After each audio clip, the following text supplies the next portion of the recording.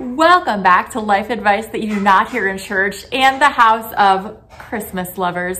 And today we're talking about love. One of you wrote in this question: how do we know that we're in love? How do we know that this particular love is the one we should commit to in a marriage? I've read everywhere that love is a decision, but I've been with my boyfriend for a year now and I'm still not sure if he's the one. I wonder how to draw a line between our feelings and conscious decision. So there are 5 things that I think are really helpful when you're asking this question, because the answer is kind of a mixture of your gut feeling and your conscious decision, both and. So here are 5 questions that can help you figure out how to find that balance. Question number 1, how did you make past decisions? Those decisions that felt really big. So I don't know, it could have been choosing what college you went to, choosing your job, deciding whether or not to go on a certain trip, or whatever it may be. When you had some past big decisions to make, how did you decide?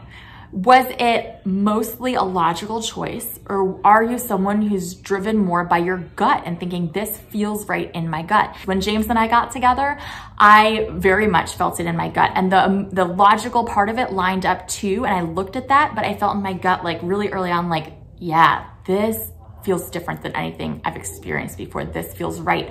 And for him, like, I think he felt that gut feeling, but he was much more emphasis on the logical side. So he was like, does this line up? Looking at all the little details, the logistics, and then saying, yeah, okay, the feelings are there, but the logistics also are there. So for different people, that balance will look different, and that's okay, but make sure you've got both and. The gut feeling of like, yes, this feels like home, and also the logistics of this is a healthy relationship. And again, I talked about this last week, but if you need to know, how do I know if my relationship is healthy? How do I know if we're a good fit? Check out my e-course link down below called Before the Ring. That will help you figure out through quizzes and questions, is this a good fit for me? We were listening from the next room. Were you? Yes, Hi. And Eliana has some things to share that are unintelligible. Oh. She has a lot of fun with me as long as mommy isn't around. Hi. So I would say, I think Tiffany's first point is so spot on, because this question is sort of a referendum on how self-aware you are.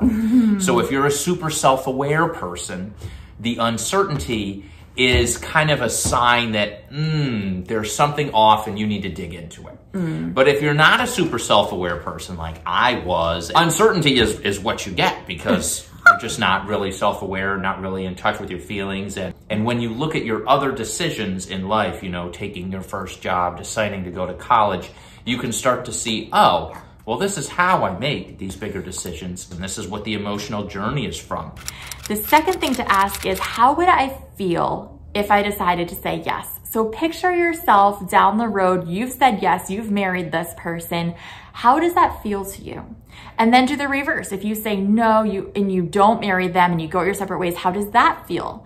Just imagine yourself in that scenario. The guy I dated before James, I'll call him Travis, he was a really great guy. Our relationship was healthy, but after 9 months together, I still was just going back and forth constantly. When I pictured myself married to him, I felt claustrophobic. I felt like this is all there is, like, I can't breathe when I was picturing it. Now, granted, I'm a very feelings-oriented person. James can attest to that. So some people might not have as drastic feelings as I did, but when I pictured going our separate ways, I pictured feeling afraid of my future. Like, will I meet someone else? Am I gonna end up single forever? Like, what if this is the best there was? And I started realizing, like, okay, so it's not that I really want to be with this guy. He's a great guy, but it's not like I really want to be with him. It's like I'm afraid of what might happen if I break up with him. And that was very telling for me.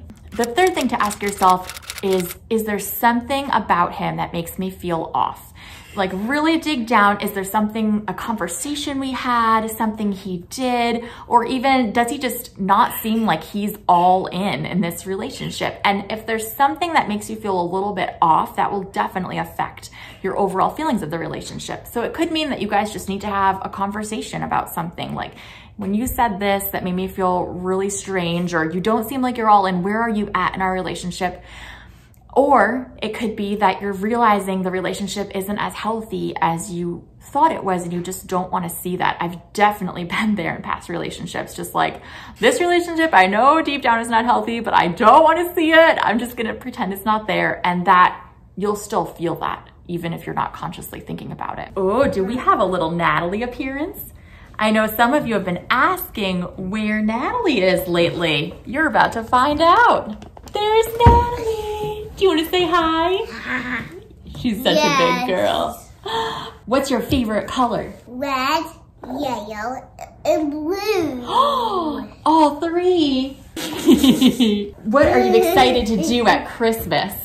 Wrap presents, wrap presents. Wrap presents, wrap presents. Okay, we're back. The fourth thing to ask yourself is, what do the people I trust think? So it's not like everyone who you trust is gonna agree, like this guy is or isn't perfect, but you can get some feedback and input. Like, are there things that are concerning to you? Are there things that are really good that maybe I'm not noticing? And just getting that outside perspective can help you figure out what you're feeling too. And the fifth and final thing is, am I projecting onto this guy? If you've been in bad relationships, it is so easy to project those feelings and those experiences onto a really great guy. I know I did that with Travis, and I did that with James. My first boyfriend treated me very badly. He was a jerk to me in a lot of ways, and it was really hard for me to believe that not all men were like that. And so with that experience, I would just project like, oh, well, Travis must be thinking that that other girl's really hot and checking her out, because that's what my ex would have done. And so that can kind of warp how you feel about a relationship, even though it has nothing to do with your current relationship. It just has to do with healing from your past, because you're projecting your past onto it. And so just ask, like, am I projecting from a parental figure or an ex-boyfriend or an ex-friend, somebody who hurt me? Am I projecting that onto this person and seeing them kind of in a warped way than what's reality?